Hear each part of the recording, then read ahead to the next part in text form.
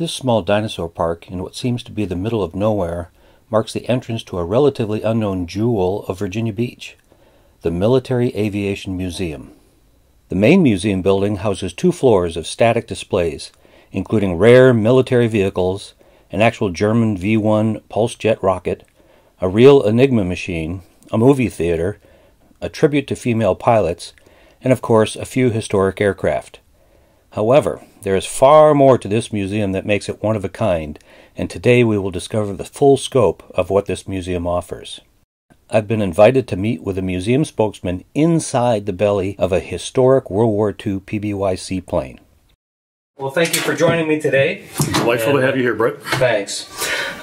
Let's start out with something, the big picture. Can you tell us a brief history of the museum? Sure, be glad to. Mr. Jerry Yegan is the owner of the museum. This is unusual in that it is a privately owned museum, open to the public. Jerry's been fascinated with warbirds and flying and a lot of other things since he was a kid. And he started this collection probably a couple of decades ago. It was not an actual museum until 2008, which is when we broke ground here at this museum. In addition to the main museum building, the museum is arranged by hangars, some of which are unique in their own right. Can you tell us a little bit about what a visitor will see in each hangar? Sure.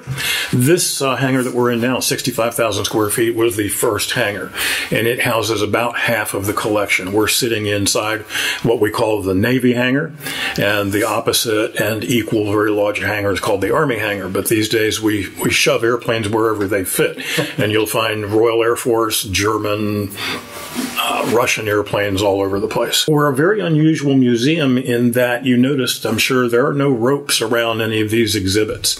This isn't like the Smithsonian where you stand 20 feet away from an airplane. You can walk right up to it, take all the pictures you want. There's great lighting. If you're tall enough, you can stick your head inside the cockpit of some of these planes.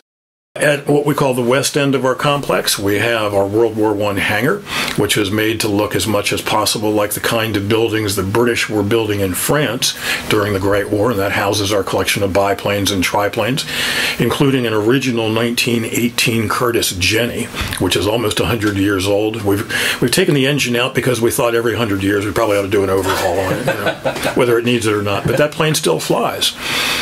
We have our fighter factory at the end of the road. That's the building that houses our maintenance and work areas where all these planes get annual inspections and have to undergo routine maintenance if we're going to operate them.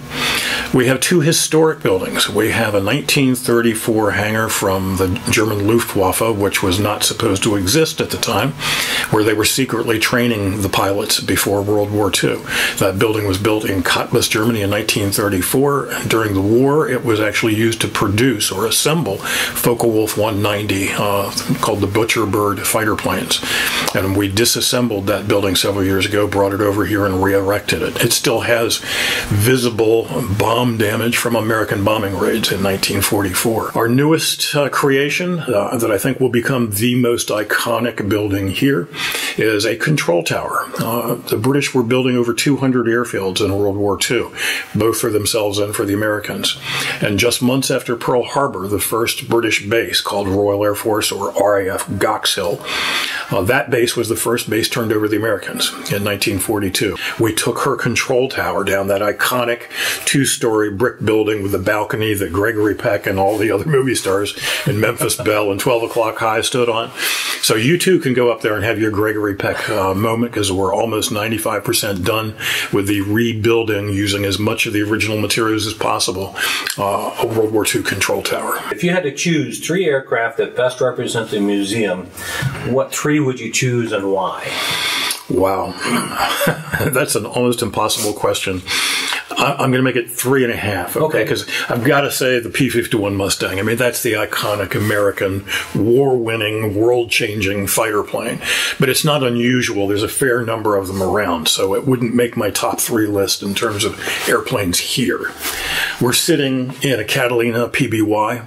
This is exactly the same kind of plane that found the battleship Bismarck in the North Sea, that turned the early war at sea around for the British Navy. One of our newest acquisitions is a long-term restoration project over in Germany. We have one of only a handful in the world of authentic BF 109, more popularly known as the ME 109, the predominant fighter plane of the German Air Force, the Luftwaffe, that gave the Allies fits for quite some time in World War II. Ours has just returned to the air within the last year, and it actually has an original Daimler-Benz engine in it. It is the iconic German fighter of World War II, and one of only a handful flying in the world.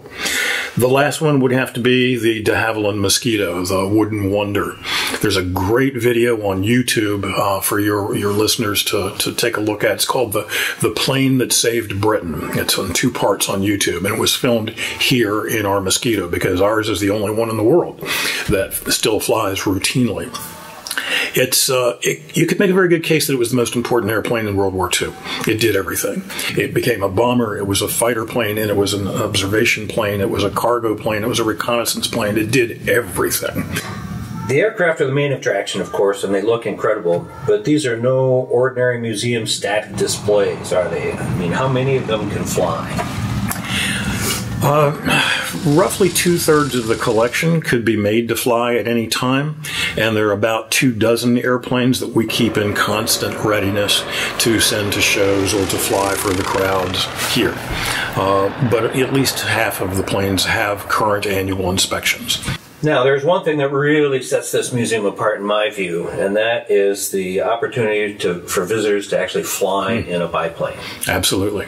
We have 2 of our open cockpit biplanes. An original World War II era Stearman, Boeing Stearman biplane is what the cadets in the Navy and the Army actually learned to fly in, from the ground up. Pardon the bad pun. They learned in what were called primary trainers, and this is a primary trainer. It's got big fat tires because those kids were bouncing these things off the hard concrete runways all day trying to learn basic stick and rudder skills. So both of these planes have 2 cockpits, one for the instructor and one for the student. The other plane is a Waco. It's a civilian plane, but very much like the Stearman, 2 wings, open cockpit. You get to smell and hear the roar of the engine in the air going by and the cows mooing and the dogs barking from 1,000 feet up. And of course here we're literally 10 seconds flight from the Atlantic Ocean in one direction and Back Bay and the Intercoastal Waterway. So it's a beautiful place to go for a 15 or 30-minute flight. I know you're anxious for this one.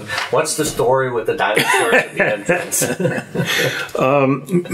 owner, Mr. Yagan, was fascinated by many things as a young man and still is. One of those things was dinosaurs. Another one of those things was cars. So when you look around the museum, you'll see some really cool cars, really cool planes, and really cool dinosaurs.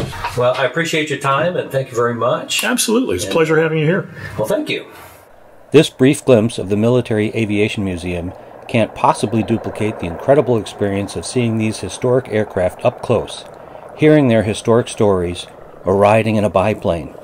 But I hope I have shown you enough to make this a must-visit destination on your list.